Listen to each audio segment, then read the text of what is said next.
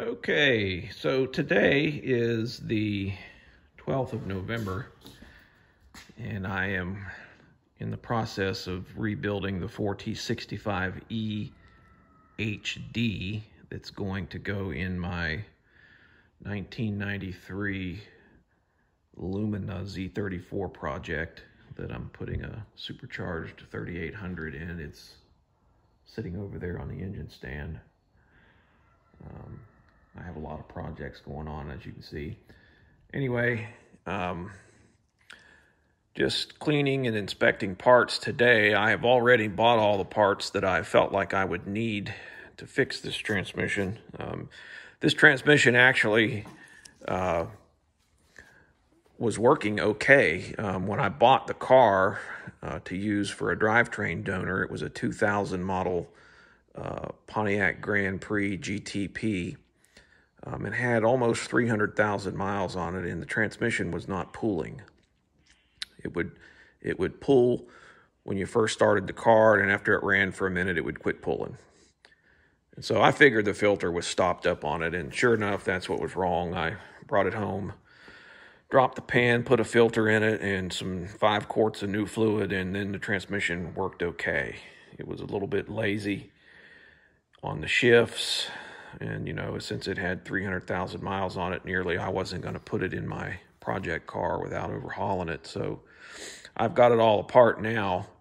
And I just wanted to show the difference between a 300,000 mile 4th gear clutch hub and shaft and a new one. And you can see the wear on that spline right there on the end, and then this end is where the 4th gear clutches engage.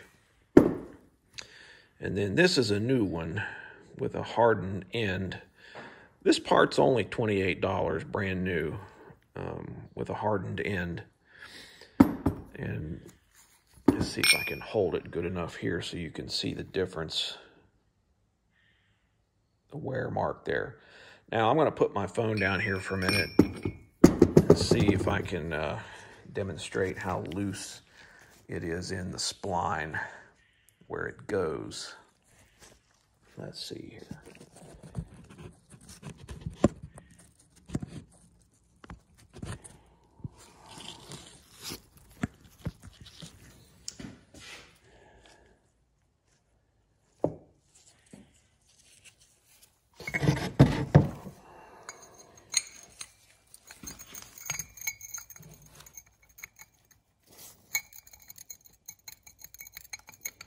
I don't know if you can see that looseness, but it is very loose. This would fail probably on pretty short order once I put it back together. So $28 is pretty cheap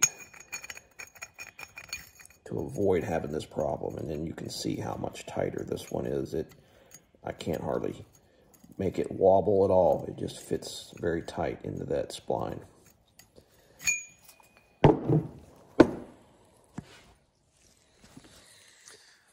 Okay, well, that's all I wanted to show in this video. That's all for today.